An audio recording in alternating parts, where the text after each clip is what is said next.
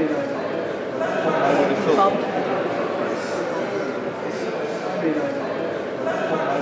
going to go straight on to the first question. What we've done is we've taken questions via emails. We've had questions sent directly to 38 Degrees. We've had questions this evening have arrived in as well. We've grouped them under three headings. The first one we're going to have is, I'll just stand up because I can't see people at the back. Can you hear me okay at the back? You're good, aren't you? Lovely. The first area of questions we're going to talk about is quality of life questions, and we're going to start off with one question which is a broad picture, and the candidates will have their 2 minutes, and then we'll follow that with 2 or 3 questions read out together, and the candidates will again have 2 minutes to pick and choose and respond to those questions as they wish. The second topic that we'll come to will be around democracy, and the third topic, future-proof, which is broader issues that will affect the future, of course. I will do my best to slip in the additional questions that people have brought in as they came through, but if I don't manage to fit them all in, we'll do as many as we can later on.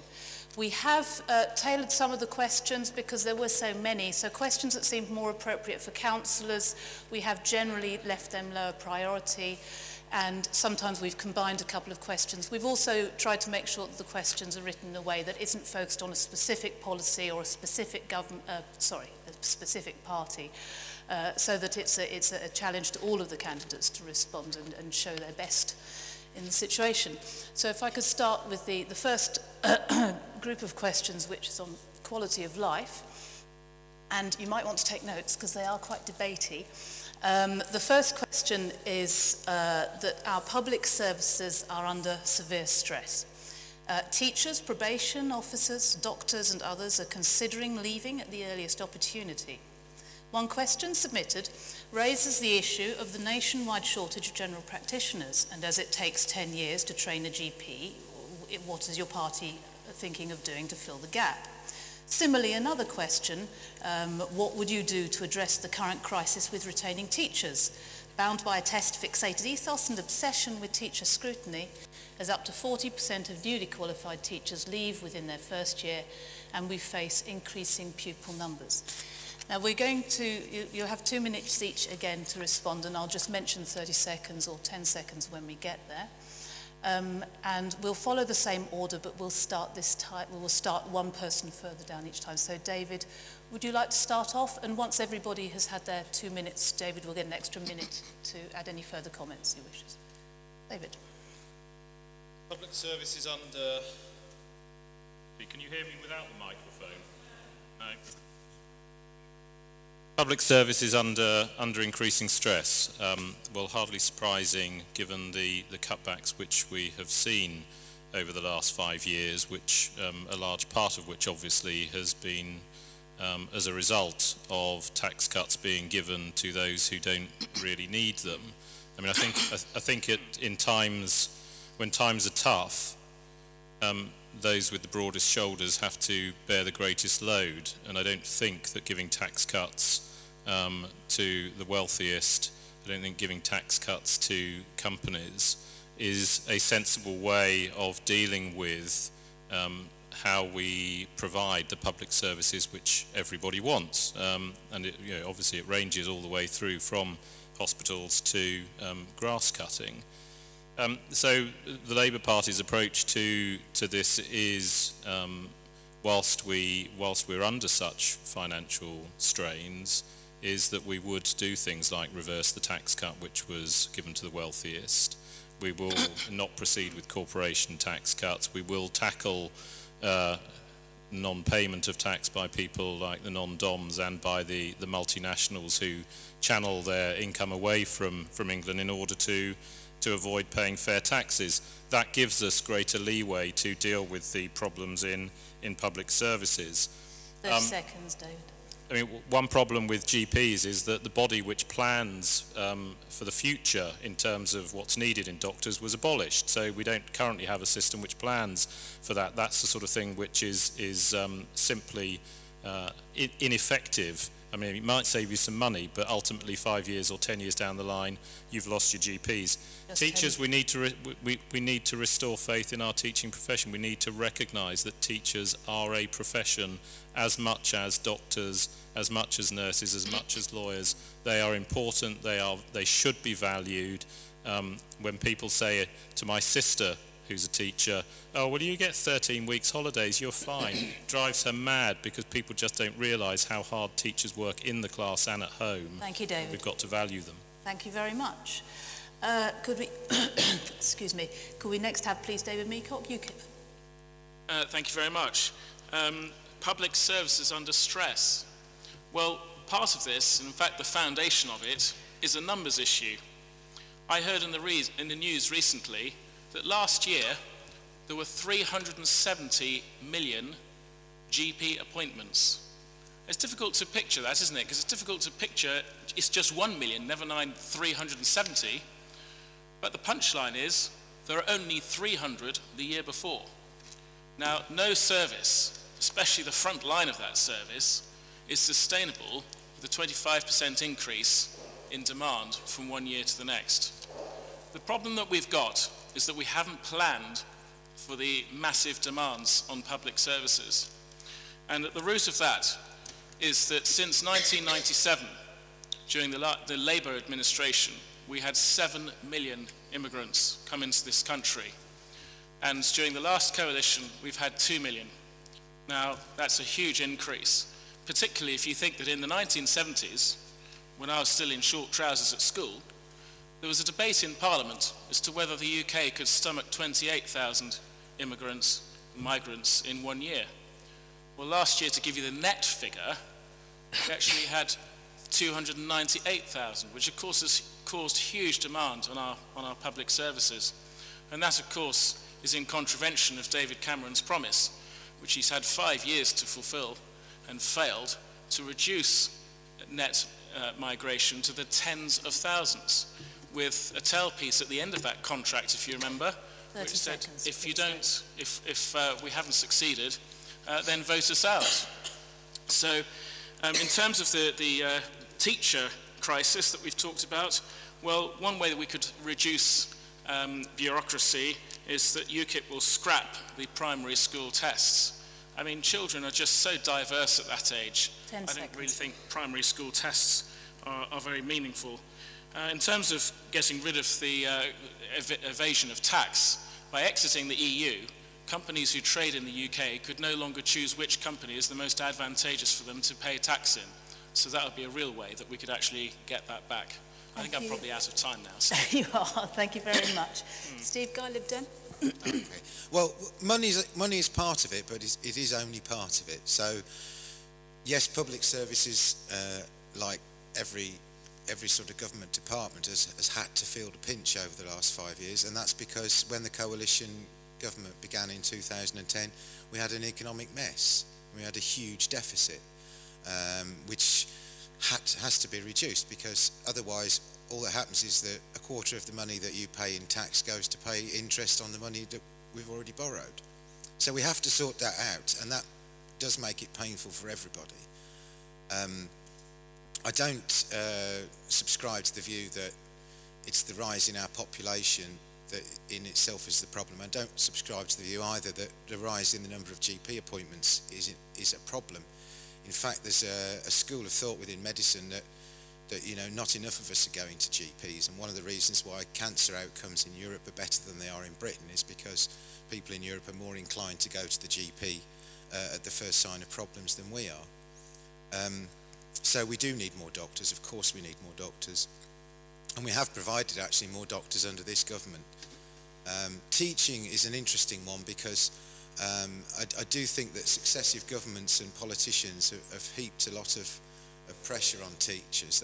Every government comes in and wants to make big reorganisations and changes, and I think teachers get sick of it, and they are a very important group of people in our society because they're shaping the next generation, and they're not sufficiently valued. And I think we do need a cultural shift where we value good teachers more and give them more respect for what they do and give them more support. Thank you very much. And now we come to Stephen Baker, Conservative, please. You know, I think High Wycombe's a great place to live. It's well positioned in our country. It's got plenty of work. It's got plenty of recreations, and it's a brilliant place to be, and that is a good start with quality of life. I mean, of course, things have been tough because we had a dreadful inheritance. We had a record peacetime deficit, which we've cut in half as a proportion of GDP. We were very helpfully left a note saying there's no money left. That was not funny. There was no money left, and we've had to turn the country round. We're well on the way to doing that. In the end, it's become a bit of a cliche. You can't have a strong, good public services without a strong economy. It's absolutely true. You've got to have the money to spend to support these things. I think the question was really about how do we keep people in these professions and encourage them and make sure that they can enjoy their lives. Well, that is, of course, what we want. We all want people to be able to enjoy their lives. With teachers, I'd like our academy freedoms to be carried further. Really, I don't want politicians to be telling teachers what to do from one parliament to the next. So I would like a greater degree of freedom for teachers to teach according to their professional skills in a diverse way, not the same everywhere in every school across the country. But I would like teachers to be considerably freer of politicians. There's one project that I think helps, Teach First. I was a Teach First coach to 3 young teachers. They were really inspiring, and the number of teachers with good 2-1 degrees is increasing. On GPs, I just make one point. I'm married to a GP, and one of the things I notice is that revalidation is putting a real stress on GPs. I think we have to ask ourselves whether it's really helping us maintain the number of GPs in work that we need. Thank you very much indeed. What I'll do is, oh, there we are, sorry. Jen Bailey Green, I do apologise. I wasn't here last. Yes. That's because you were first last time, I do apologise. Yeah, I mean, as I think you mentioned anyway, so 2/5 of teachers actually quit within 5 years of taking up the profession, citing bad behaviour. A lot of it is really sort of, troubles at the moment, teachers are sort of teach to test, and it doesn't satisfy the teachers, and it's boring for the students in the end. We want to actually make schools actually fit for purpose and fit for actually the children, not the other way around. Regarding sort of public services under stress, I mean, it's a main thing. I mean, obviously, sorry, I'm going back myself. I mean, the school system at the moment, I would say the academies, I don't think the academies work at all. That's why we want to go back to the comprehensive sort of style system. And it's sort of, it's interesting actually, it's like this week, so like you're saying, the cuts, and it was mentioned this week that Theresa May actually in the news today that, well, yesterday, that she's actually going to, there will be more cuts in the public sector. So the system at the moment isn't working. I think we need to sort of change that sort of side of it. Right. And there we are. Thank you very much indeed, candidates. I never realised how short a time 2 minutes was, but well done. It's a little bit like a programme on Radio 4. We've got 3 questions then that I will bring together. I've had a very quick look at the slips that have come in, and I think they mostly fit under the slightly sections we'll be talking at further down, but if I have missed anything, I'll try and fit that in towards the end. So the 3 questions I'm going to read out together are this, and each... Oh, I'm sorry, David, I should have given you a minute extra to respond if you wanted to respond to those. Yes, sorry, just the 1 minute, but I do apologise, jumping ahead of myself. Beginner. Winston Churchill said that a lie can get halfway round the world before the truth has time to put its pants on. And the myth that the Conservatives peddle about the financial problems of the country falls into that category. I mean, there's an interesting graph, in fact, which I've got here, but it's probably almost impossible for any of you to see, which shows what was happening in terms of our recovery from the financial crisis caused by the banking collapse, which shows that the economy was growing on a very steep graph like that until 2010, till the middle of 2010, and then it suddenly dipped off again. And the reason for that was because the Conservatives and the Liberal Democrats decided to change strategy. They stopped stimulating the economy, they stopped investing, and they put what was a recovery into reverse again. Just 10 seconds more, please. Had they not done that, our public services would not have been under the pressures that they were. Thank you very much, David. I'm sorry I gave you a short moment there. So the 3 questions that we're going to provide together, and then the candidates again will have 2 minutes whether they wish to identify one of those as their priority or try to cover all three of them is up to them, of course. So the first question is about schools in Wycombe. Upper schools in Wycombe, and I understand that the hustings yesterday, there was quite a lot of coverage of some of the issues, so we're not going to go into as much depth on some of the subjects that have already been covered in some depth in previous hustings in order to try and get the breadth as possible. But this one hopefully is useful. Upper schools in Wycombe are given the most difficult cohorts to teach. 50% of them are designated as requires improvement. Is it not fair for us to dramatically increase the budget for these struggling schools to help them cope with handling these difficulties? That's the first of three questions. As the second one, the next two are perhaps a bit closer to each other.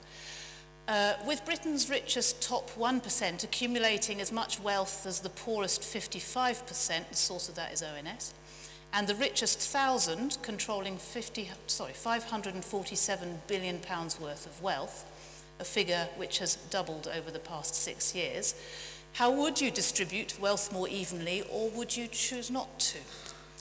And a third question, why are there more than 1 million people being referred to food banks, especially when most of these people are actually in work?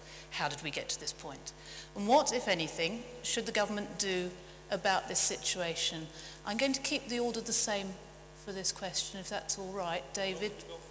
I'm afraid that's 2 minutes, so you have to either choose one or do the best you can with those. David, are you happy to go first again? I'm afraid there isn't a 1 minute response on this. Yep. So question one, one of the easiest ways of spreading the load, as it were, is to introduce comprehensive education, because, I mean, of course, the effect of the 11 plus is to take out the top slice of 25% of the brightest students and to concentrate them in one part of the schooling system and leave the other 75% in the other part of the schooling system, which, of course, as we know, does mean that those who come from the most disadvantaged backgrounds, those with English as an additional language, those with special needs, etc., are all concentrated in the upper schools rather than the grammar schools. And so a very easy way to actually spread the load is to spread the student population amongst all of our schools so that the brightest are educated in a comprehensive system with the totality of the student body. So that's an answer to that, which doesn't require actually financial input. The other questions in terms of how do you distribute wealth more evenly, I mean, you have a fair tax system. Over the last 5 years, the inequalities in our country have grown. The poor have got poorer, the rich have got richer, the gap between rich and poor has got greater. We have child poverty rates in Wycombe. I mean, startlingly, if you look at the statistics, 34% of children in Castlefield and Oakridge live in poverty, 32% in Disraeli, sort of mid-20% in Bowdene. But then you go to the richer areas and you've got 9% living in poverty. I mean, that's a scandal.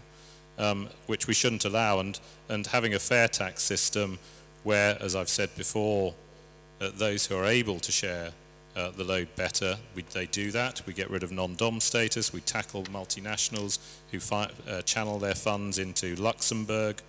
That's what we have to do, and to have a food bank in Wycombe, 10 seconds, please. I mean, it's fantastic that Wycombe people are so generous that they provide for those who are less fortunate themselves, but they shouldn't need to. One of the problems that we have with our economy and the work is that there are so many people who are in work but in poverty. I was talking to a guy the other day on Hatters Lane who's on a 0 hours contract. He can't plan anything. 1 week he has lots of work, the next week he doesn't have any, and he just can't plan. Thank you, David. Thanks very much.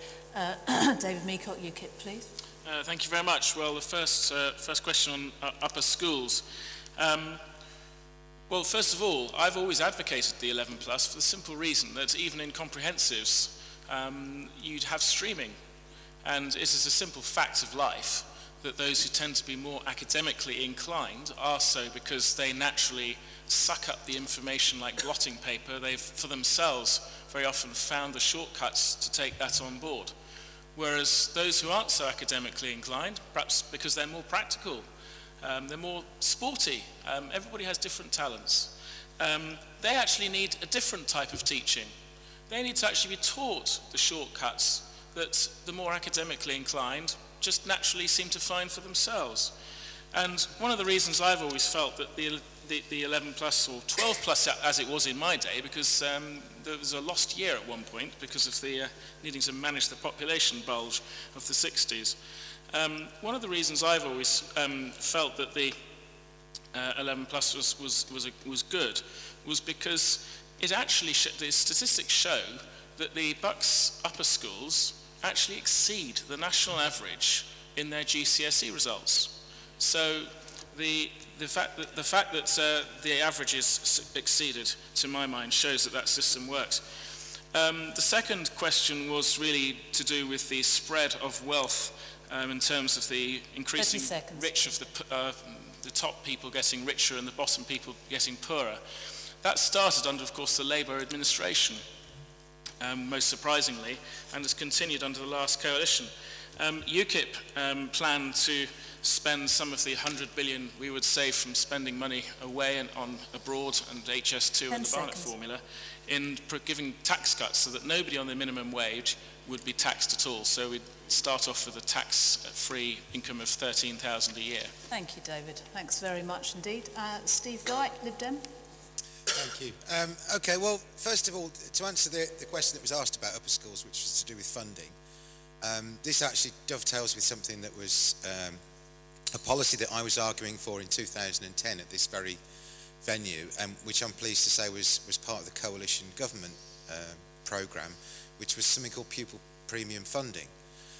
Now that means that we actually divert more funding to those schools that take pupils from less well-off backgrounds. Now it might be no surprise to you that in Buckinghamshire that means that the money's going to the upper schools. And that tells you a little bit about one of the problems with 11 plus selection, which is that it tends to be, sadly, although it's meant to cause social mobility, it tends to be the children from the better off families that are more likely to get into the grammar schools. But it is something, yes, I agree with the question that we should give more money to the upper schools, and we do. On the distribution of wealth, beware socialism, okay? Because that's the politics of envy. What happened back in the 70s was that we had progressively higher and higher tax rates, so that the very well-off in Britain were being taxed at sort of 80%. And then that led to something called a brain drain, where our most talented people went overseas. So it is very important, I think, to help the people at the bottom of the tree, and that's why, again, one of our policies was to increase the tax threshold, and continues to be so. And we've increased it to over £10,000 in this parliament. 30 seconds. Yeah. So it's really important to help the people who are at the lower end, who are working but are not retaining enough income to adequately manage. Those are the people we need to help with tax breaks. I'm not convinced that you want to hit the very well off with punitive levels of tax, because that just unfortunately is going to encourage them to leave our country and take their wealth creation somewhere else. Thank you very much. So, Steve Baker, Conservative. Thanks very much. In terms of school funding, we've made some progress towards fairer funding, and the pupil premium is there to help those less advantaged. I remember on wealth inequality, the 2010 campaign, and the Labour candidate of the time lamenting that despite, in his words, if I recall correctly, the Labour government of the time having been the most redistributive we'd had, that wealth inequality had widened. Now there's something going on underneath our economy, something that is ruining it. And I've spoken about this since my maiden speech and all the way through the Parliament.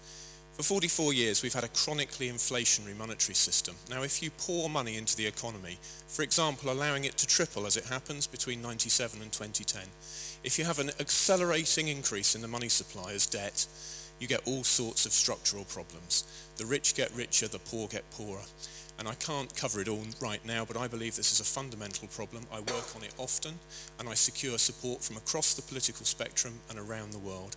And I'm going to continue to work on that particular issue, because I do think that wealth distribution in the country and in the world is unjust, and it's unjust because of a root problem, which is the way that money is created as debt in great floods, which go first on the whole to the rich. And I think that is a problem. I have to say, though, that the 1% have gone from paying 25% of income tax to 27%. If you want to see the distribution charts that accompanied the budget, you're welcome to come and have a look at them.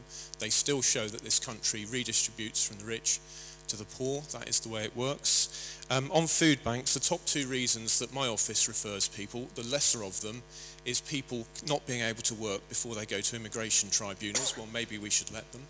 And the other issue is that, from my office, the other issue is when people's circumstances change. The state's very bad at recalculating benefits, and that needs to change. And the way to do it is universal credit, the minimum wage, a flourishing economy, and getting people into work, into better jobs with more investment, so that their real living standards can rise. And that is what I want to deliver, real living standards rising for everybody with a just and moral social system based on sound economic policy, and that is what I will keep fighting for. Thank you very much. And Jem Bailey, please, Green.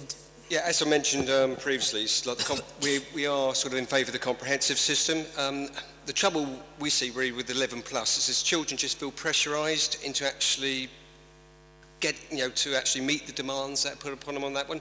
The trouble, if they do fail, it just has an adverse effect on the rest of their schooling years. It's it's something that just doesn't work. Running schools really as a business is making them school factories. It's just really wasting a child's potential and stifling the creativity on that one.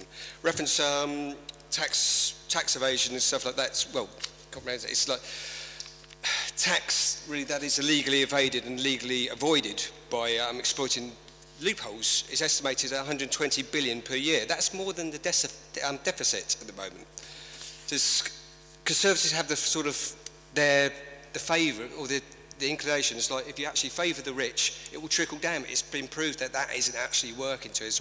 This is why we have this big divide in the rich and the poor, and it's just not working. And the food banks, it's just it just actually shows that that is happening. Food banks in our day and age, it's a crime. It should not be happening.